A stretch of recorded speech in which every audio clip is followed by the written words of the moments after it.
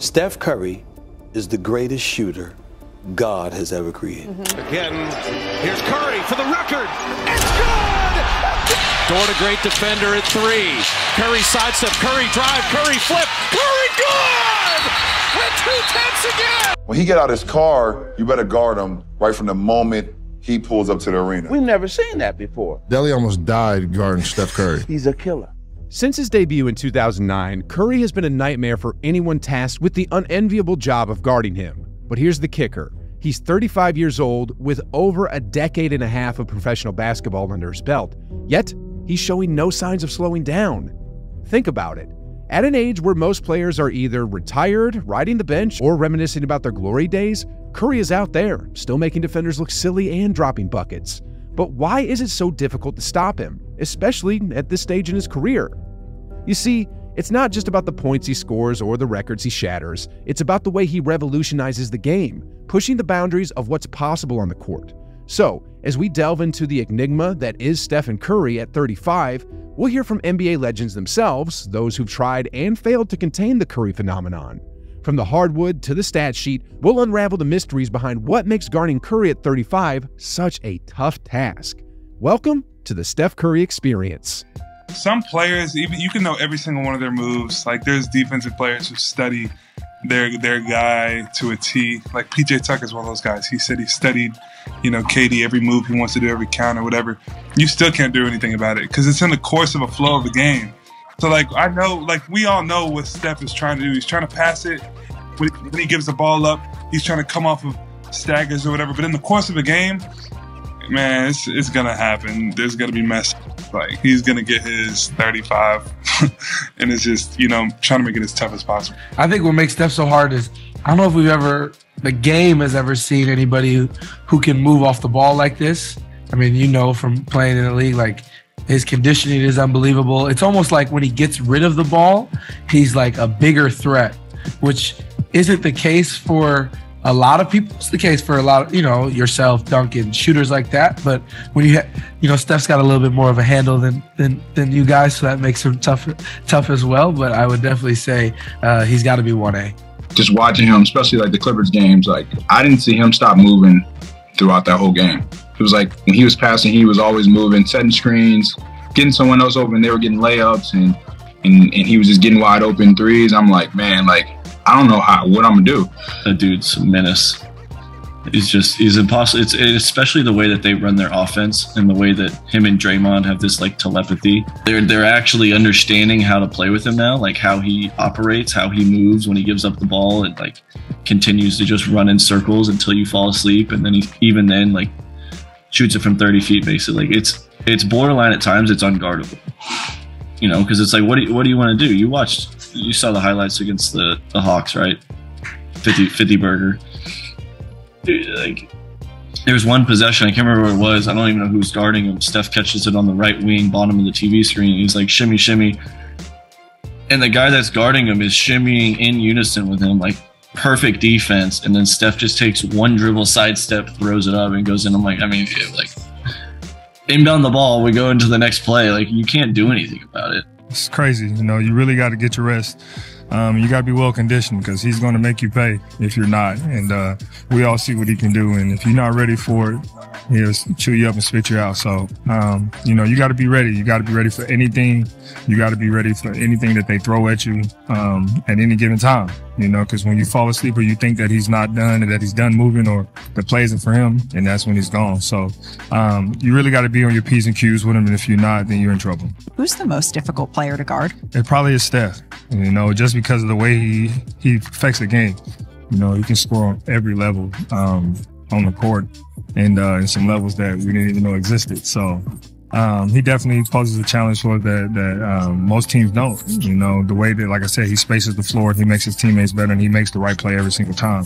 And if if you're not ready and you're not down and you don't got your matchups ready, it's going to be trouble for you. And, you know, you got a player like that, it takes full team effort, and that's what we're just trying to be doing every night. I'm like, bro, I said I'm going to lock down Steph. Yeah. Like, I got Steph. Like, I'm locked in, right? And I'm going to force him in the layups. Run him off the three. He's going to have to beat me every time. No threes. Bro, I couldn't stop none of it. I couldn't stop none of it. The level of intensity was just It's just his shot making, bro. Dude, it's good defense. It's good defense on anybody else. It's just his shot making. I hear he goes hard on practice. Like, I hear his game. His practice shots is the game. Like, he treats it like the game. He's the chirp that make you like think. His shit talking is what he does to the crowd. Like, he'll hit a shot and then he'll turn around and look at the crowd and be like, I'm him. Or like, yeah, he won't necessarily say something to you. And if he does, it's like a quick like jab. You know what I mean? If any little space that he got is going up. And it's a bucket. Yeah, it's a bucket. And it's so quick. You can't give him no air. You can't give him no air. No air. Like, that's why I told you, bro. I'm going to smother him. When we play, I'm going to smother him. I'm running him off the line. It's my matchup tonight. Like, I got this. Give me the love for trying. I tried. Chasing him over screens and having him give it up and still chasing, and he did that the whole series. And it kind of opened my eyes to, like, I need to work on things that I need to work on to have that level of consistency as well. I mean, it's just 48 minutes of where is Steph? Like, you got to know where he is at all times, and just trying to find him on the court, make his life difficult. And so it's just that mental strain of where is he on the court? I mean, obviously, the way their offense is and the way he impacts the offense, like, he has so much gravity that it kind of opens up other things for everybody else too. So just find Steph.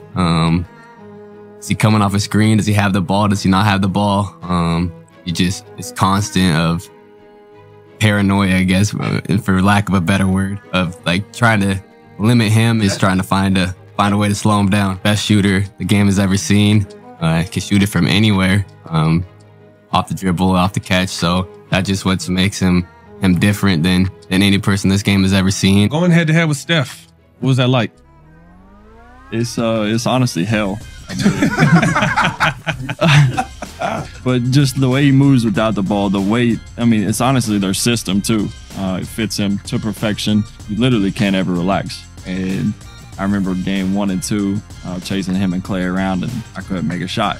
Everybody's looking at me like, why can't you make a shot? I'm like, I ain't got no legs. But yeah, no, his approach to the game too is special. Just the way that he, sees the game and the way he goes about the game. It was a lot of fun to play them. Obviously happy we won. Nah, it's hell to guard him. How are you supposed to defend Steph? Yeah, man, I don't know. Yeah, I can't tell you that, bro. Like, this guy is like, I mean, most of the time it feels like he's just like throwing that thing up, like it goes in every time. Like, he's just so incredible, like, and I think one of the things that we always done is like, yo, like we're gonna try to take the best player out. Like, that's sometimes it works, sometimes it doesn't, but especially with a guy as incredible as Curry, that's what you have to do. You have to, like, there's no. I can't just watch him just come off screens and shoot from like half court knowing that it's going in and still let him do it, you know what I mean? Like, and I know sometimes like, oh yeah, you think he's flawed, but like, well, this guy's like a layup. So it's like, you have to take away what he does best. For me, it's like, I think I'd rather watch, I don't know, like the third best player or the fourth best player on that team score than like seeing the best player just get whatever they want. Steph, like, level of conditioning is crazy. Because I think for me, just watching him, like, he gives up the ball and he always moving, like he just running and he can still run that fast and trying to get open.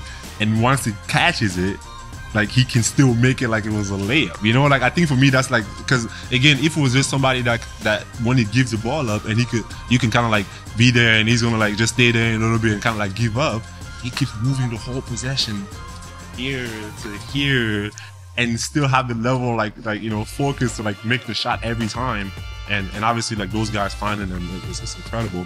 But yeah, like I think Steph just his I don't know. I think his conditioning, I think it's underrated because the way he runs everywhere to get open every night is crazy. There's something about Steph.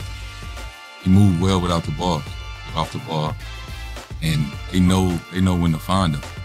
And it's like anytime he get it, he look at the rim, you might jump because shooting it from the parking lot. So you gotta like get up on him, look at the basket, like, oh shit. Deli almost died guarding Steph Curry. No, literally almost died. We have footage of this man in the ice tub, like literally to his neck, trying to guard this man. How exhausted are you after doing that on both ends of the court? Did y'all see that clip of J.R. Smith? You know, talking about Deli? Did y'all see that clip? It's real. it's real. I mean, obviously, you know, I didn't guard Steph the entire game, but like most of the first quarter, most of the fourth quarter, I guarded him. Yeah, that clip is real. Just trying to be as disruptive as possible while guarding, if not the best player in the world, the best player to ever, you know, jump shot wise, shoot a basketball, not just off the catch, but off the dribble. The guy's probably one of the craftiest players to ever touch the ball. Just to be able to just try to be disruptive for me, I think is the biggest step, and I think that's kind of something that I don't care to prove to anybody else, but I want to prove to myself that I can go out there and just try to hound, you know, some of the best guards in the league. Steph Curry's the one that I want to play with for sure in today's game. When he get out his car, you better guard him right from the moment he pulls up to the arena. As soon as he get out of his car, you better guard him. Oh, start guard him. Yeah, better guard him. You might want to guard him when he get out of the bed. Parking deck. Swear to God. Steve Kerr. Now, if there's anyone who knows a thing or two about greatness, it's this guy, Steve Kerr. The Warriors coach is in awe. He has seen Curry's evolution and he's not holding back. Kerr said, "It's amazing to watch him. He looks better than ever at 35. There's a reason he is Steph Curry." But the praise doesn't stop there. Kerr, speaking on Sirius XM NBA radio, dished out more gems. He's not just acknowledging Curry's talents, he's tipping his hat to the impact Curry has etched into the Warriors' legacy. He said, "Kerr's admiration for Steph Curry is well-founded, given the remarkable achievements and contributions Curry has made to the Warriors franchise. He recognizes the significance of Curry's impact on and off the court, acknowledging the unparalleled skill set and leadership that the two-time MVP brings to the team." Draymond Green. Let's hear from Curry's partner in crime, the defensive juggernaut himself, Draymond Green. These two have been through it all together, racking up those NBA titles. Green's admiration for Curry is as clear. He stated, "People have taken for granted what that age means in the NBA, especially a guard Curry's size. You've seen players a little bigger go longer, but not at his size. I think it is so special and impressive what he is doing. The attention to detail, to what he is doing on a daily basis, puts him in a position to be as great as it is. It is the most incredible thing to me, to just watch him at that size dominate at this age. We've never seen anything like this." Shaquille O'Neal. Now, when a giant like Shaquille O'Neal starts pondering if Steph Curry deserves the title of greatest player of all time, you know something extraordinary is happening. With 2 MVPs, 4 titles, and still draining threes like it's nothing at the age of 35, Shaq's got his mind blown. He's wondering out loud, is it time to start putting him as the best player of all time? O'Neal said, "I played 20 years, watched 20 years before that. I've never seen a guy like him, and he's doing it consistently, and he has championships. Is it time to just put him in the conversation as one of the best players ever?" Paul George. Before facing off against the Golden State Warriors, Paul George had a foolproof plan to shut down the chef. Spoiler alert, it didn't work. Curry dropped a cool 50 points, leaving Paul George scratching his head and admitting defeat.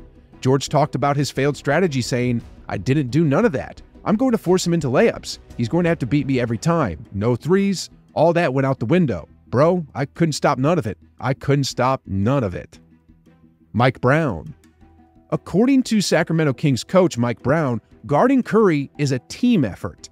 The Kings know firsthand the uphill battle they face whenever they square off against the Warriors. Brown broke it down, saying, "He's a guy that, if you show him the same thing over and over again, he can kill you.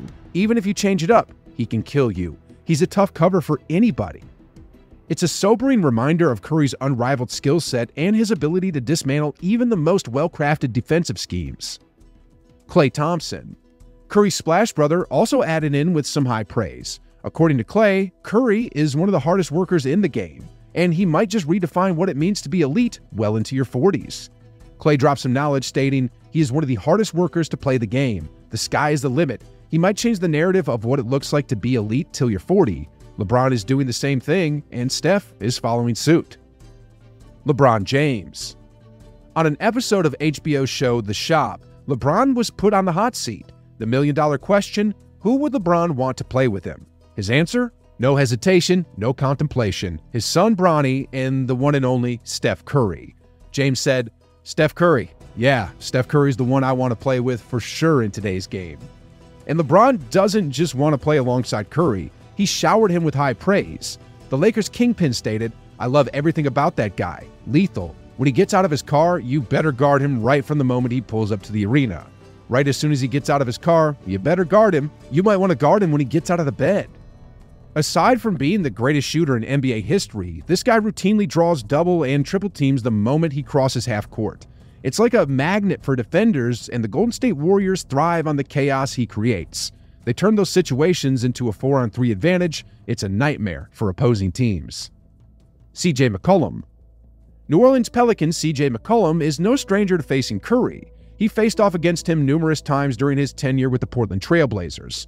McCollum knows firsthand the hard task of trying to contain Curry. In his own words, it's very tough. You have to throw different bodies at him. This isn't a guy you can just guard with one person. He's a galaxy, he's a planet, he's a solar system. Everything revolves around him. Kevin Durant. And speaking of dominance, who better to weigh in than Kevin Durant himself? Fresh off a thrilling win by the Warriors against the Suns, KD didn't mince words when describing Curry's greatness. To Durant, Curry isn't just an all-time great, he's the greatest ever at his position, a top 5 player in NBA history. High praise indeed, coming from one of the game's most elite talents. Durant's admiration for Curry's game is rooted in undeniable truth, recognizing Curry's unrivaled shooting prowess and his transformative impact on the sport. Curry's shooting prowess has redefined the very essence of the sport, earning him the title of the greatest shooter of all time. But it's not just about the shots he makes, it's about the way he inspires his teammates and elevates their performance to new heights. Scottie Pippen. Scottie Pippen, a legend in his own right, knows a thing or two about greatness. Pippen's accolades speak volumes, but even he is in awe of Curry's unparalleled skill set. Curry's resume speaks for itself, but Pippen takes it a step further, declaring Curry a once-in-a-lifetime phenomenon. Pippen stated, I think this is truly a one-off. Unless he can force his son to go after his records, no one is ever going to have the DNA to even think about trying to capture this. It's amazing. You look at how this kid shoots the ball from behind the three-point line, he shoots it like it's a layup. There's no restriction. He's been a game changer. Austin Reeves. Austin Reeves once found himself in the unenviable position of defending Curry during the NBA playoffs. Reeves pulls no punches describing the experience. He stated, it's honestly hell, to be honest, but just the way he moves without the ball. I mean, it's honestly their system too. It fits him to perfection. You literally can't relax. And I remember game 1 and 2 chasing him and Klay around and I couldn't make a shot. Everyone's looking at me like, why can't you make a shot? I'm like, I ain't got no legs. Jason Tatum. Tatum, another young talent with a keen eye for the game, shared his insights on the Curry conundrum. Tatum stated, you know, something about Steph. He moves well without the ball, and they know when to find him. And it's like anytime he gets it, he looks at the rim, shooting it from the parking lot. So you gotta get up on him. Tatum's reflections offer a glimpse into the grueling reality of facing Curry in the heat of competition, where every possession is a battle for supremacy.